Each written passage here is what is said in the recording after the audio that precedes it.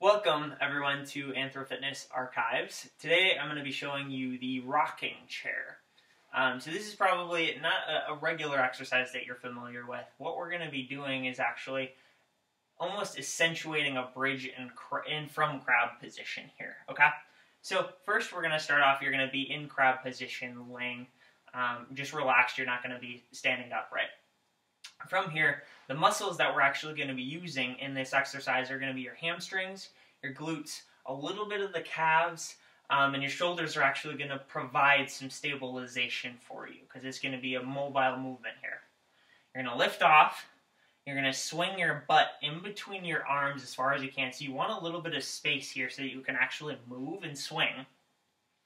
From here, you're going to explode, breathing out, and squeeze with the glutes here into a nice tabletop position. This is going to be your rocking chair. The other thing to notice is that my toes aren't on the ground here because you want them digging in. As you saw right there, I just actually adjusted my position, right, to swing back and forth in a nice fluid movement, okay? That's what your rocking chair is going to look like.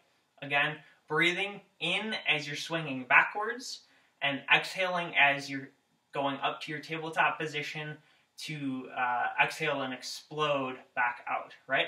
This is what a couple of the repetitions are going to look like.